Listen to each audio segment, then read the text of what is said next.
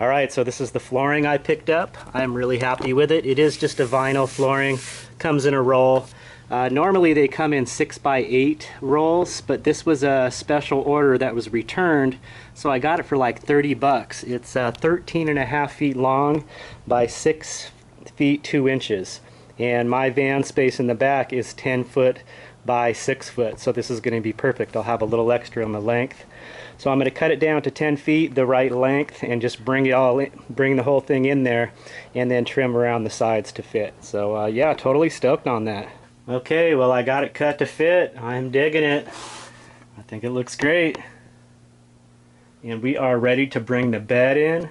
Now, as far as securing this flooring and the wood floor to the van, what I'm going to do is incorporate the same brackets that are going to be holding down my furniture, like the desk, the bed. I'm going to use heavy-duty L brackets and just drill a hole straight through the wood floor and the metal of the van. Use some big washers, and those will be like the major anchor points for the floor and the furniture.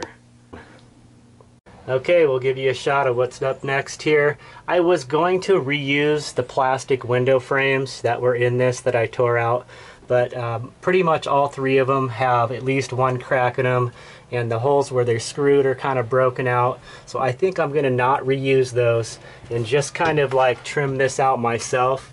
So because I have some of this extra paneling, I took and cut a piece like this, stained it with the linseed oil. I think it looks really nice, and this is just going to kind of be like just a little decorative piece here. I don't know if you can see that, to kind of cover up that space that the plastic window frame would have covered. So I'm just going to use a little nailer, little brad nailer, to just tack that up there.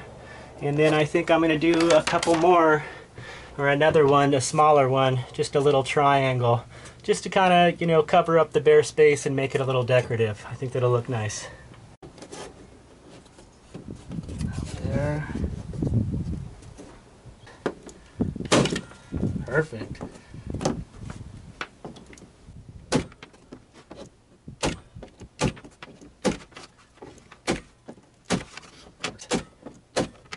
That looks nice. Okay, I got my little finishing strip there to cover up the seam. I think that looks nice. Kind of like how the grain is alternating there. And I still got to do my little corner pieces here. I'm going to do two, one there, one there. And yeah, I guess it's time to start thinking about building my desk next. Okay, so we are now on, I believe, day 5. I did take a day off of working on the van yesterday. I went and spent some time with a friend. It was very enjoyable, so I'm glad that I took some time to do that. It's kind of starting to burn myself out a little bit, so I'm coming back fresh today. Just wanted to give you a glimpse of where we're at. So we've got the vinyl flooring down, the plywood floor underneath that.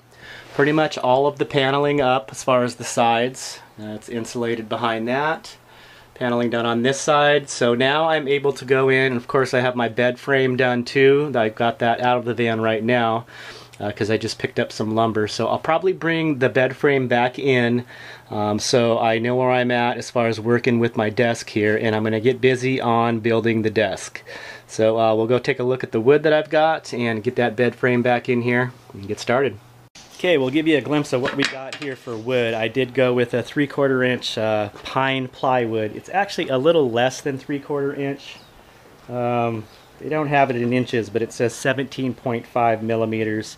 And they were 4x8 sheets, but while I was at Home Depot, I did know that I wanted my desk and kitchen countertops to be 20 inches deep, or 20 inches wide. So I had them get two 20-inch wide pieces out of each sheet, so I've got a total of 4 of these, and then the leftover extra pieces that I can probably use for something. So I tried to, and I wanted to do everything the same width so I wouldn't have to make multiple cuts and get the most out of each sheet of plywood. So we're going to get busy. I'll show you what I'm going to use. I am going to try my hand at doing pocket hole joints. So I've got this Kreg jig. I've been watching a lot of YouTube videos on these, and I feel like it was a worthwhile investment, and I'll be able to use it to make drawers as well. So this is going to be kind of a test and review of this as well. So I'm going to go ahead and get all my pieces cut to length, the right size, and then I'll be able to start joining them together. And I'm going to use wood glue as well as the pocket screws. So we'll get busy.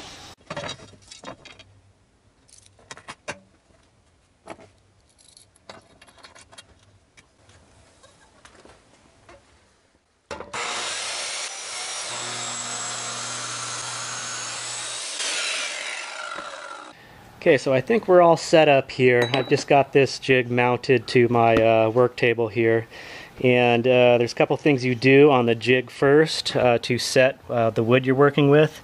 It's got a setting over here, a little screw where you can adjust to the board thickness. So I'm going to put it at 5/8. And then it also has a little measuring area for your drill bit to set it so you don't drill too deep. So I need to bring that back a little bit to make it 5/8. And then it's pretty simple. You just take your board and set it in here, clamp it, and then drill through the hole. And you've got a nice clean pocket hole. We'll give it a shot. Okay, so I did do some fine measuring on this. This board is 11/16, which is pretty close to 3/4 inch, just a little shy of that. So I put it on the 3/4 inch settings. This is actually the 5/8 settings, which is obviously too shallow.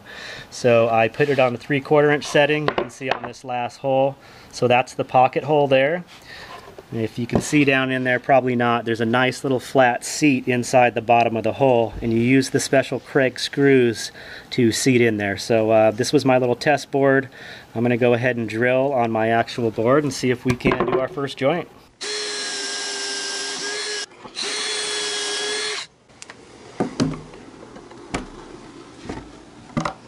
Alright, looks pretty slick. Go ahead and do the same thing about in the middle. Clamp seems to work really good. Keeps it nice and square and even. Do 2 more.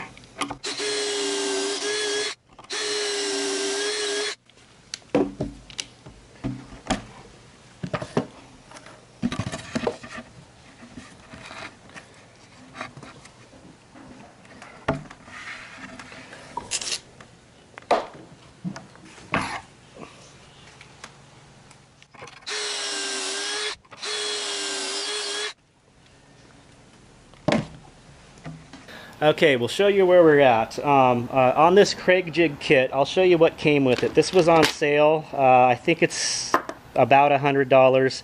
You get the jig, you get a starter kit of screws, although I'll just be using this size for the 3/4 inch plywood, and then they give you this nice clamp that comes in real handy for clamping your stuff in place.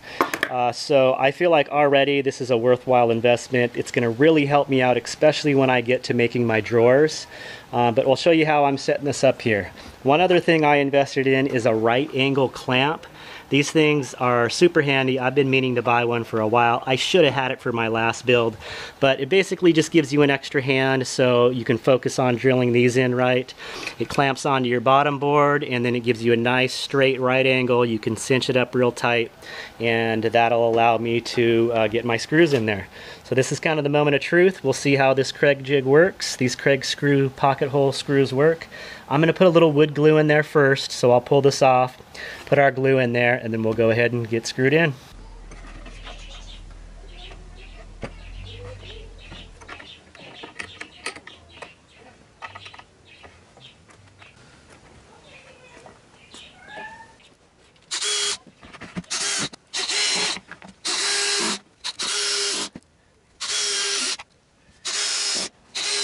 Okay, so this is my desk so far. Just to kind of give you an idea how it's going to sit in the van. The back of my front seat will be right here, kind of right up against it almost. I'll have a little bit of a gap there. And I'm going to put a little finishing piece of wood here along the side that sits up probably maybe an inch, and then another one along the back that'll, you know, keep things from rolling off the back, rolling off the side. So I'm pretty happy with it so far. The next thing I'll do is cut one more board out this side, or this size, and bring it down about 6 inches here, maybe about 4 inches. So I'll have another shelf where I can fit in 2 drawers. I'm going to try to build 2 drawers the same size.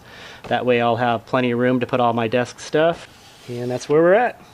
Well, we'll give you a look at the progress we made today. Got the desk in. Of course, nothing is anchored down. I'm just still test fitting everything. You can see the chair that I got here from IKEA. Pretty happy with it. It's really comfortable and it's adjustable to go up and down. As you can see, it swivels. So happy with that. And this is the desk in here. This is about where it's going to sit. So we'll have to anchor that down with some L brackets through the floor there. Got it butted up right against the bed, and of course I'll be putting some drawers in here. Really like the nice big tabletop workspace there. And I'm really glad that I put this in here so I can build some little shelves or put some sort of storage baskets or something there. Same on this side here. That'll give me kind of a headboard to put my pillow up against on the bed. And then I can put maybe a little shelf up here or something to store things on while I'm sleeping. Real comfy sitting in the seat here. It's going to be a nice little workspace for me. I'm digging it. This is going to work out. This right here is the main reason for upgrading to a bigger van. And having this high top here, as you can see, what I really need is just to be able to sit up straight. And this height here allows me to do that with a lot of extra room. And I can get up and, get over to the bed without completely hunching over. So I really like that about this setup. So this is where I'm going to be calling it a day here.